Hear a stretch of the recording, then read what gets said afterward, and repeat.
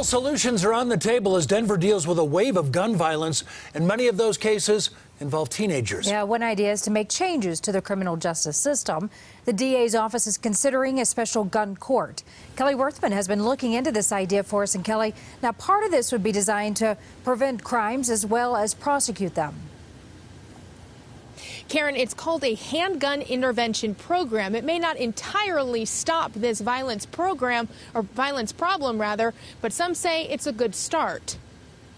We are at a crisis level right now. As youth gun violence continues to rise in Denver, community advocates like Jonathan McMillan are constantly working to find a solution. There's no magic pill, no magic wand. He sees hope on the horizon with an idea from the Denver DA's office. They're going to be very intentional about bringing in community. The plan is to create a so-called gun court. It's an early intervention program, much like other specialized courts for issues like substance abuse. Anything that we could do on the front end to hopefully deter a young person from going further down into the criminal justice rabbit hole is necessary.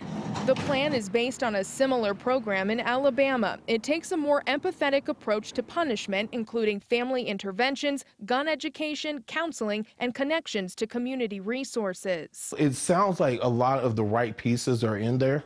I just would love to make sure that the fidelity of the community piece remains intact. Some argue the gun court idea doesn't tackle the violence issue head on, but Jonathan believes it's a step in the right direction. With careful oversight, yes. Now, along with Denver police, including some people here from the Denver mayor's office, the DA gave this presentation to the safety committee earlier this week. At this point, there is no timeline for when this gun court would go into effect or even if it ever will.